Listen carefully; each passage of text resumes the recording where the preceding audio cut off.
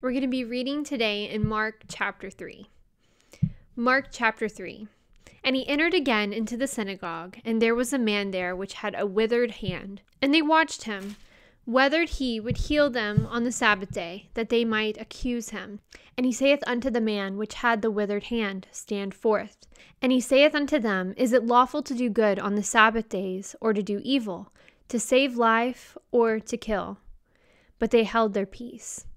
And when he had looked round about on them with anger, being grieved for the hardness of their hearts, he saith unto the man, Stretch forth thine hand.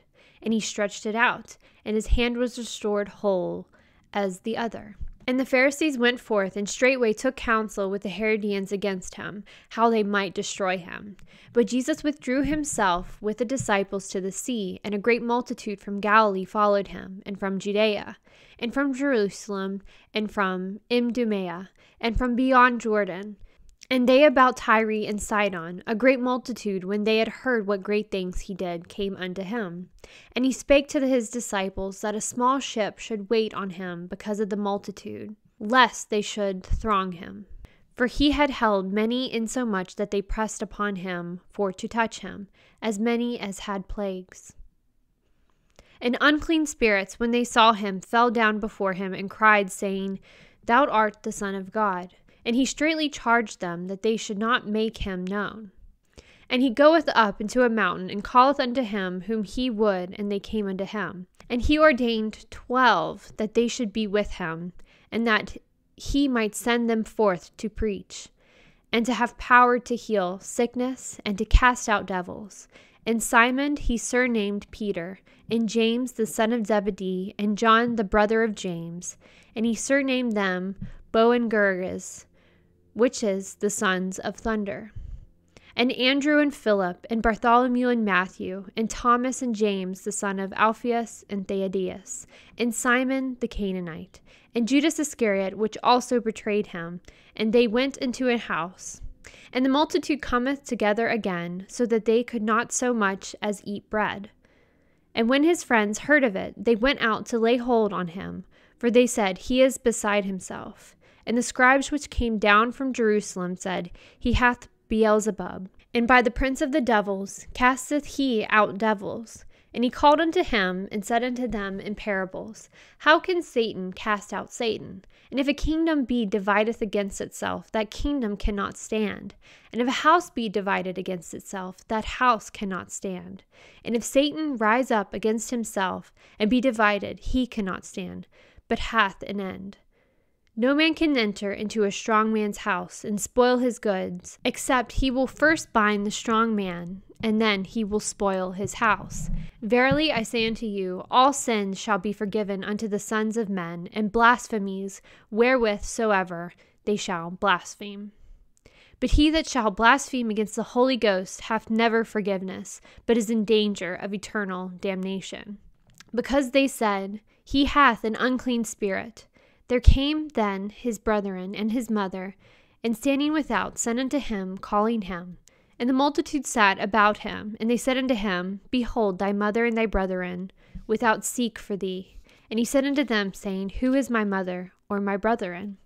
And he looked around about which sat about him, and said, Behold, my mother and my brethren. For whosoever shall do the will of God, the same is my brother and my sister and my mother.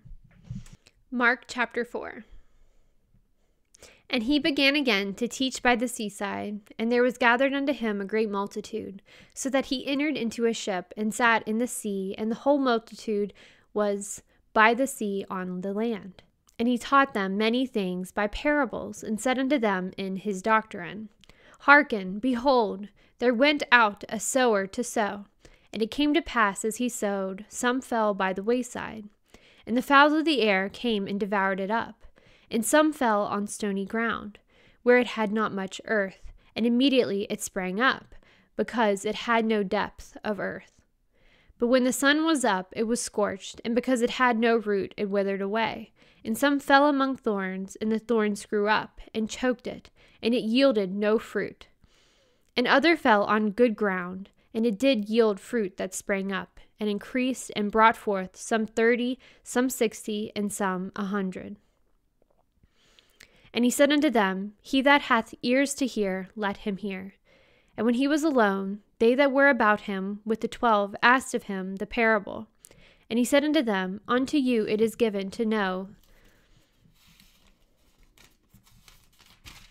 the mystery of the kingdom of God, but unto them that are without, all these things are done in parables, that seeing they may see and not perceive, and hearing they may hear and not understand, lest at any time they should be converted, and their sins should be forgiven.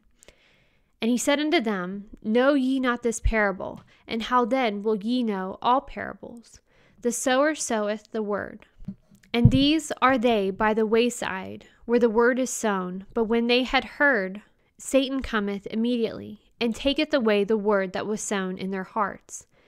And these are they likewise which are sown on stony ground, who when they have heard the word immediately receive it with gladness, and have no root in themselves, and so endure but for a time afterward with affliction or persecution ariseth forth the word's sake. Immediately they are offended. And these are they which are sown among thorns, such as hear the word. And the cares of this world, and the deceitfulness of riches, and the lusts of other things endureth in, choke the word, and it becometh unfruitful. And these are they which are sown on good ground, such hear the word, and receiveth, and bring forth fruit, some 30-fold, some 60, and some 100. And he said unto them, Is a candle brought to be put under a bushel, or under a bed, and not to be set on a candlestick? For there is nothing hid which shall not be manifested, neither was anything kept secret. But if they should come aboard, if any man have ears to hear, let him hear. And he said unto them, Take heed what ye hear, with what measure ye mete.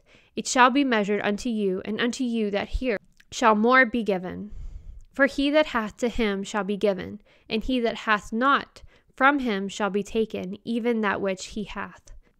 And he said, So is the kingdom of God, as if a man should cast seed into the ground, and should sleep, and rise night and day, and the seed should spring up and grow up. He knoweth not how. For the earth bringeth forth fruit of herself, first the blade, then the ear, after that the full corn in the ear. But when the fruit is brought forth immediately, he putteth in the sickle, because the harvest is come. And he said, Whereunto shall we liken the kingdom of God? Or with that comparison shall we compare it? It is like a grain of mustard seed, which when it is sown in the earth is less than all the seeds that be in the earth.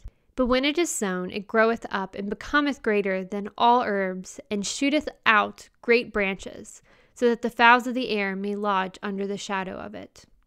And with many such parables spake he the word unto them, as they were able to hear it. But without a parable spake he not unto them, and when they were alone, he expounded all things to his disciples.